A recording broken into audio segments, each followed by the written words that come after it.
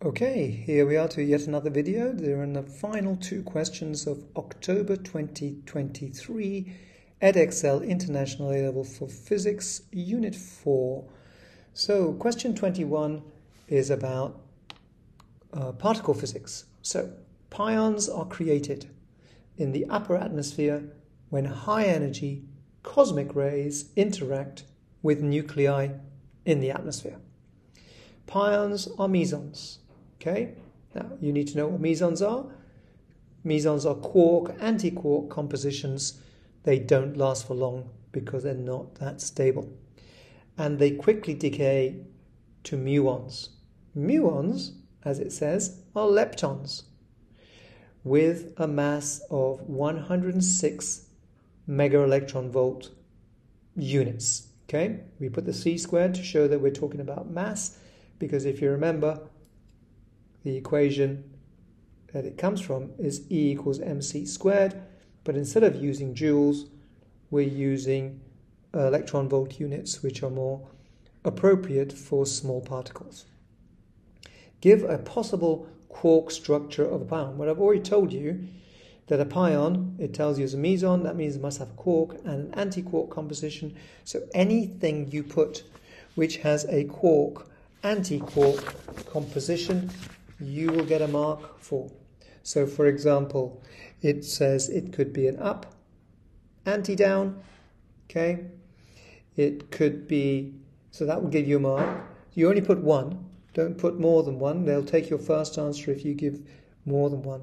It could be a down, anti-up, because that's still a quark, anti-quark composition. Remember, the bar above the letter shows as an antiparticle, okay? You could do upper, up, anti-up, and you could have down, anti-down, okay? So you need to know that a pion is an up-down combination. That will give you 1 mark. So just choose one, put whichever one you want to do first. The equation shows a pion decaying into a muon and an antineutrino. So this is a continuation of the story from A.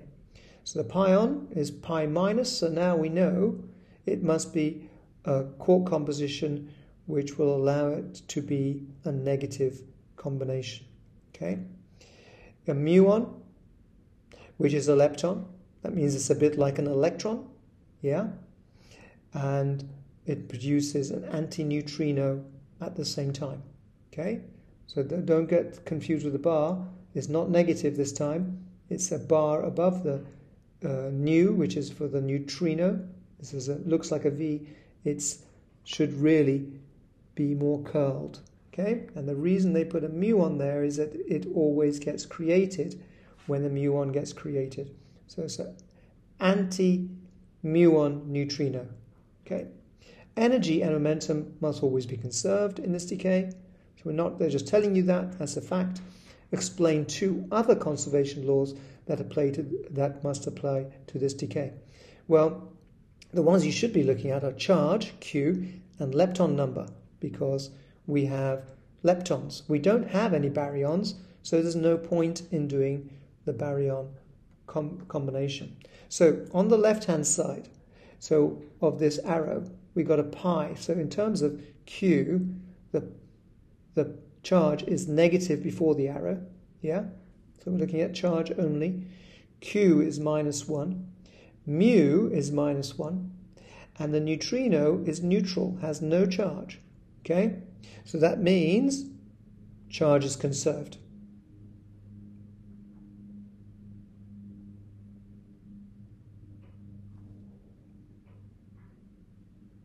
Okay? You will get 1 mark for choosing to analyze it this way, -1 on the left, -1 total on the right, and for showing this way you'll get 2 marks, okay? So if you've got your numbers right and you've done the conservation charge, that's worth 2 marks. The lepton numbers, you do exactly the same. Well, is a pion a lepton? No, it's a quark composition. Leptons are not made of quarks. So the lepton number on the left must be 0.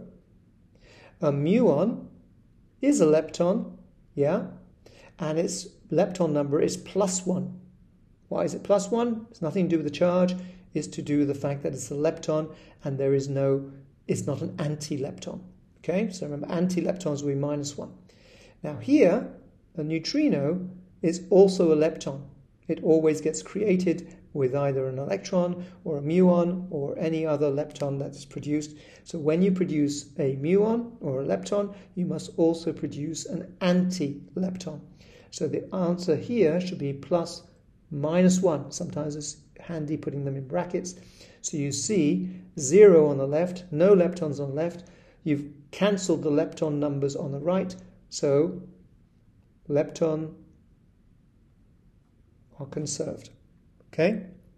So as long as you got the numbers right, a +1 and a -1, you'll get the second mark. And for saying leptons are conserved. So very easy 4 marks. They actually probably would give you a mark if you missed out one of these and did the baryon number in the same. It should be 0 to 0 to 0. But I'm not going to show that. But baryons, because none of them are baryons, it will be 0 to 0 to 0. And you could say baryon numbers are also conserved. So this is a possible interaction which doesn't break any of the rules. Okay? Now, going on to part C. It now wants you to use the information given. Now, we're given the mass in mega electron volts. The C squared just shows that we're dealing with mass, yeah, because M is equal to energy divided by C squared. That's why it's /C squared. So as long as you got the energy over the C squared, it's just showing you that you need to realize that these units are alternative to joules. Calculate the mass in kilograms. But to do that, first the method you use is convert the energy from mega electron volts into joules. And all you've got to do is you multiply the mega electron volts by 1.6 times 10 to the minus 19. Okay? That's the only thing you need to know. Once you do that, yeah, you will get, so the energy will be equal to Q times V. There's where the 1.6 times 10 to the minus 19 comes in. So it's 1.6 times 10 to the minus 19 multiplied by the mega electron volts, which is 106, times 10 to the 6 for mega. When you do that, the energy conversion is 1.7, 0. Okay, we can have 3 significant figures. They're giving us 106 times 10 to the minus 11 joules. And that's where you can see we don't use joules normally for such small particles. So it's a very tiny amount in energy in joules. Once you got that, you can then use E equals mc squared. Yeah? You convert, so it's m equals E over c squared using Einstein's equation. So you put your answer 1.70 times 10 to the minus 11 divided by 9 times 10 to the 16, which is 3 times 10 to the 8 squared. Yeah. And that will give you your answer in mass in kilograms, 1.88 times 10 to the minus 28 kg. And there, they've even given you that the units are in kg. So you don't get a mark for the units, you just get a mark for doing the conversion. So they 1 for knowing that you've got to multiply by 1.6 times 10 to the minus 19. 1 for getting the answer. 1 for getting the use of this equation, actually. So it's actually 2 marks for this. Anyway, if you've done all 3, you get the 3 marks. Okay, the next part of this question is to do with relativity. It reads, when at rest, pions have an average lifetime of 26 nanoseconds. This is meant to be 10 to the minus 9 here, to make sure you know that nano is 10 to the minus 9. When produced in the upper atmosphere, high energy pions have a speed of up to 0.99 c, which means 99% the speed of light. So, that's the scenario. Explain how the average lifetime of these high energy pions compares with the lifetime of pions which are at rest. So they're not moving fast. Okay? You do not need to carry out any calculations. So this is about relativity. Now, you should know that when you get to relativistic speeds, that means speeds close to the speed of light, then physics changes. And for example, the time you experience, if you want to know the mathematics involved, here's my notes for you. Does no harm knowing a little bit more than your syllabus requires you to. So time dilation at relativistic speeds becomes significant. Yes, that's what you got to say. So you got to say relativistic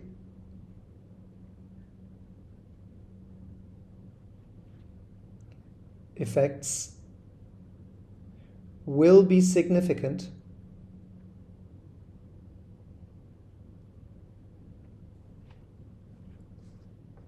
at such high speeds. Yeah?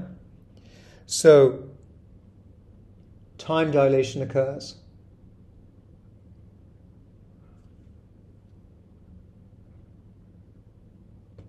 Yeah? And the lifetime, if you could do the maths using the equation below, of these high energy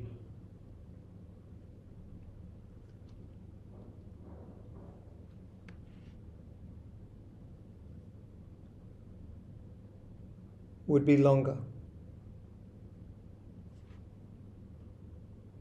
than for pions at rest. Okay?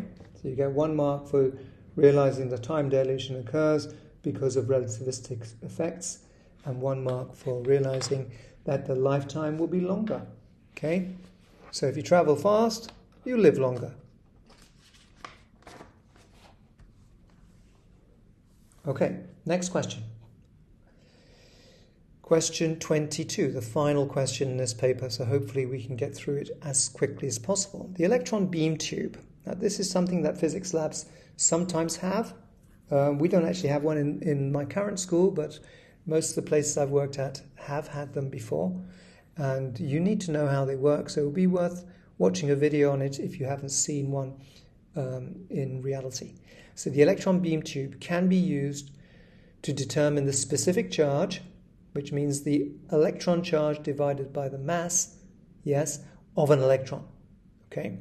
The potential difference, this is the basic working of it, of how they are produced. You get a beam of electrons. A potential difference V is applied where I'm showing you in the arrow.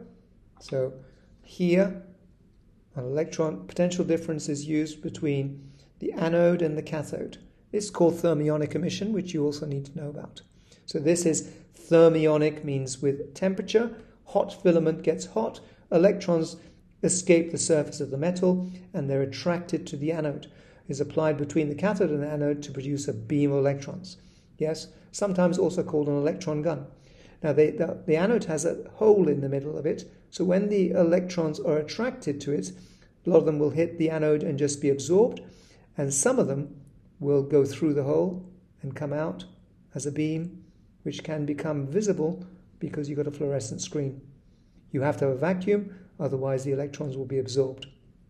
Okay, so that's basically the working of the first part of the question, which is thermionic emission and acceleration of electrons into a beam. The beam is aimed at a fluorescent screen, which I just mentioned, inside the tube, the evacuated tube, vacuum, and the path of the electrons is seen, it's made visible by the fluorescence of the screen on the screen. So you can actually see it. Often it's like a pale blue, turquoisey blue color. Okay? The ones that I've seen are anyway. So then it says there are 2 parallel metal plates above and below the screen, here and here, attached to A and B, where you can put connections to a high voltage supply. Okay? A and B are connected to these plates and allow a potential difference to be applied across the plates. Well, obviously that will produce an electric field like we had in a previous question with the parallel plates. So you've got an electric field between A and B, which the strength of the electric field is the voltage applied divided by the separation of the plates. Okay, so it's using electric field theory. Okay, it says explain why electrons are deflected into a parabolic path, which basically means a curve, when a potential difference is applied between A and B. Well, since they're electrons, if you put A as positive, B as negative, or the parabolic path will be upwards, a deflection. And if it was B was positive, you could deflect them downwards. Okay? So explain why electrons are deflected when a potential difference is applied between A and B. Well, hint, there are two components to motion, horizontal and vertical. It's a bit like projectile motion in mechanics. Okay, so how do you answer this question? It's a 3-marker. So these are what you should look for. The point that you need to make: there is a resultant force on the electrons in the vertical direction. So because the plates are up and down, if the positive plate is at the top, so say the plate becomes positive at the top because of the voltage you put, then the electron beam will deflect upwards. There's nothing wrong with drawing a diagram on that you show. So because of that, that's the first mark. So the electrons are accelerated vertically. Okay, so first point you need to make is that there is a resultant force vertically. I've put it upwards. As long as you finish your thought there and you are making sure that the examiner understands what you've written. So electrons are accelerated vertically. Yeah, that means that horizontally they continue moving with the same velocity. So horizontal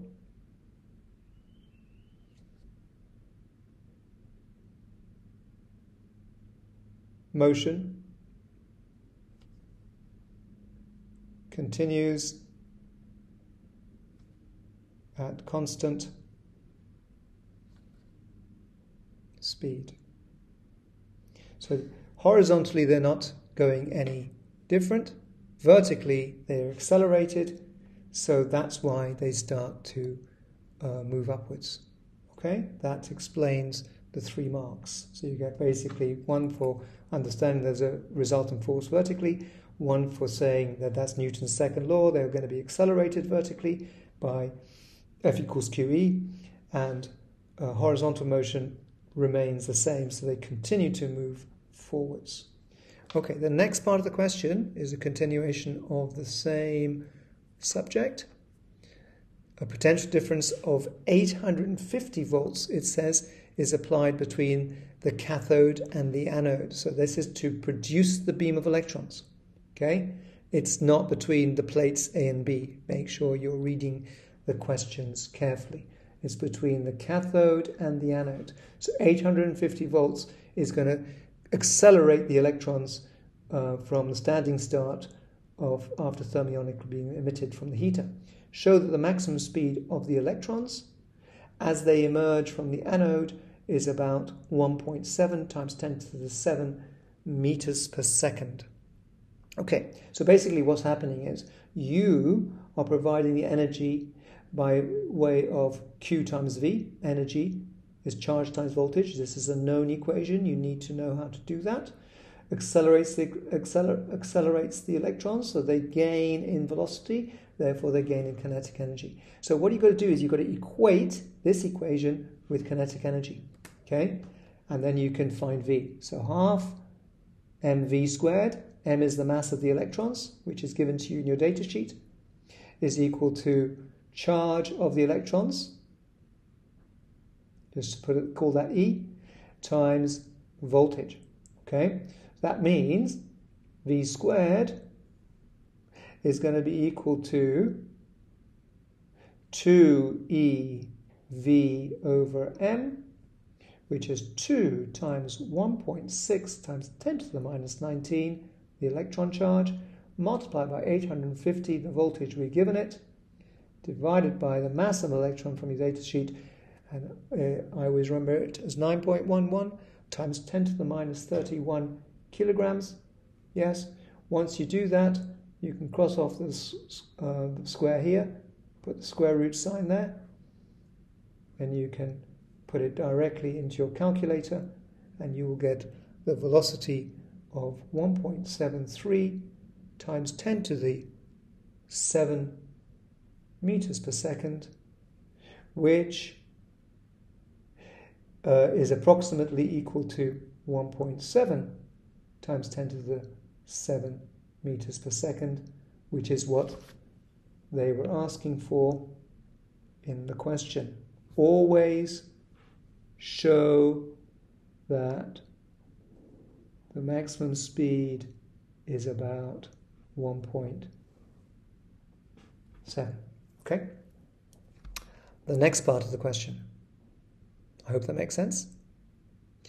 The electric field strength between the plates. So now we're doing the parallel plates, A and B, in the diagram on the page. So putting an electric field between A and B. Okay. So the electric field strength between the parallel plates is 1.7 times 10 to the 4 volts per meter. Now remember, that means if we know the separation of the plates, we can also know the electric field strength. The length of each plate is 7.5 centimeters. That's the length of each plate, not the distance between them. The electrons pass through the region between the metal plates. So in other words, the width of the electric field, which deflects the electrons, is 7.5 centimeters. That's for how long the electric field can act on the electrons. Calculate the vertical deflection of the electron beam. You should ignore the weight of the electrons, because obviously gravity would also pull the electrons down, but it's negligible compared to the electric field strength. Gravity is a very weak force compared to an electric field force. Remember what I told you before, and we did it in the earlier question, F equals QE, yeah? The region is the electric field, which is also this equation. To deflect the electrons vertically, F must also equal MA, and then we can determine A. This allows you to find the time of travel, the 7.5 centimeters, in the electric field, using that if it's, the distance is S horizontally, yeah, is equal to the horizontal speed times the time taken. So we can work out what UH from the V in this question. So we know that the V is 1.73 times 10 to the 7 meters per second. It allows us to work out the time. Okay? So, as long as you know how to use this equation and relate it to the answer from the previous question, which is the velocity of the electrons, you can then work out the time. So if you can use that to work out time, you get 1 mark. Yeah? So I've done that twice. Then you use your F equals QE. Yeah? And you'll be able to work out the value for F equals QE because we've been given the electric field strength. So you can work out T, which I don't think you need to. Here, it allows you to work out that S, horizontally, is equal to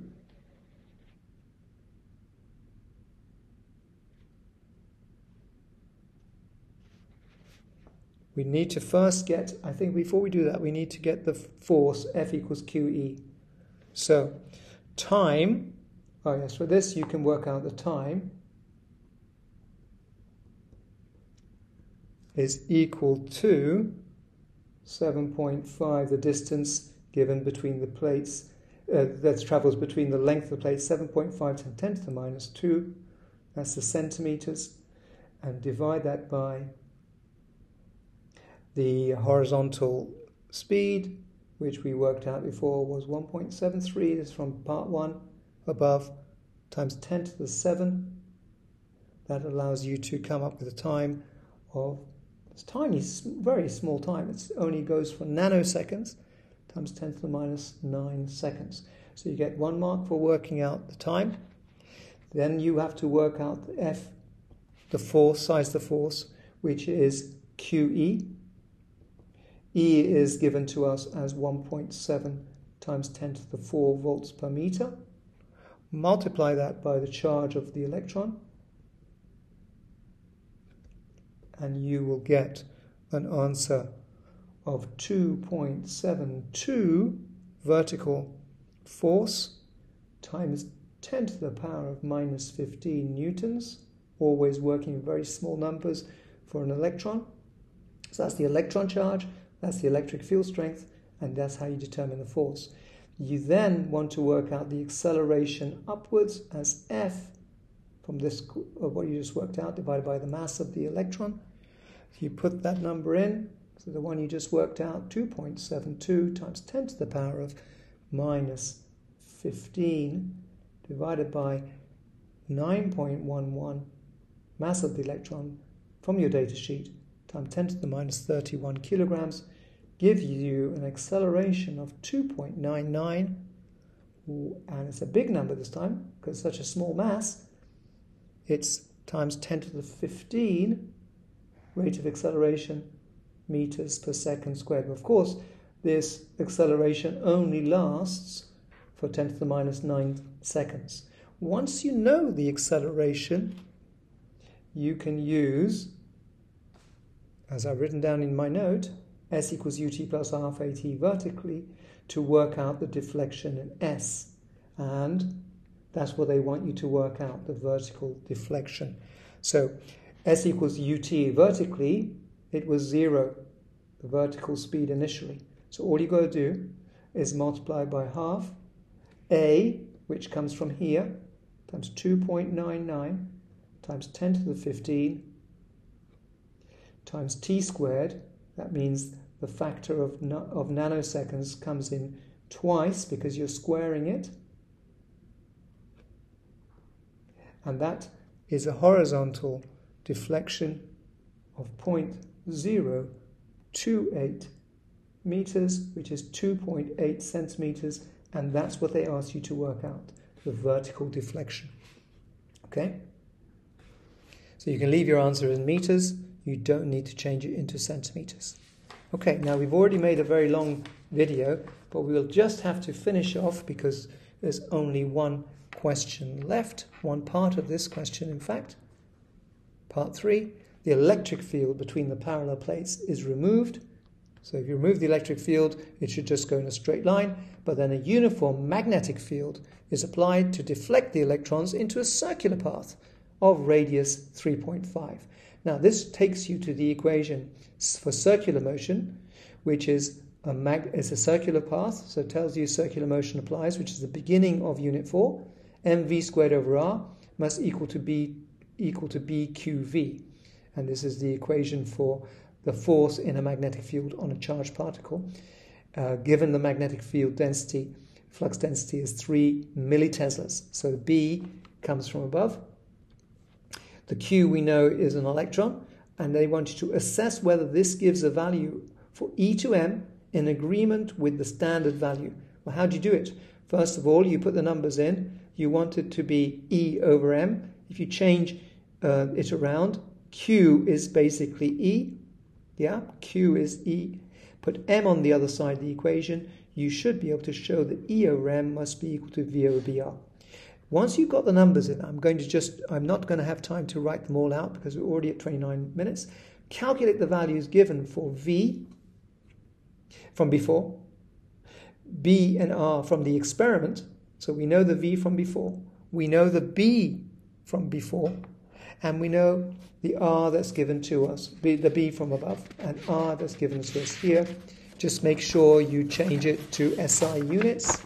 Yeah, get a value from the experiment. So you calculate with E and M for the electron. Yeah, you then do this for the data. What is the actual electron divided the electron charge by the electron mass. That's the theory value, and then you compare the two values together. So if you do that, the first method will give you a value of E to M of 1.65 times 10 to the power of 11 coulombs per kilogram. And the theoretical value from this method gives you a value of 1.7, that's just dividing 1.6 times 10 to the minus 9 by 9.11 times 10 to the minus 13. It gives you a value of 1.76 times 10 to the 11 coulombs per kilogram. So you compare this value with the experiment value, and then you give your conclusion. Okay? As long as your conclusion is valid, they will give you the third mark. So it's about 10% difference, I think, with a quick calculation, or less than 10% even. So once you do that, you can say that it could be due to whatever reasons. As long as you got the comparison made, you will be able to work out the percentage difference and so on.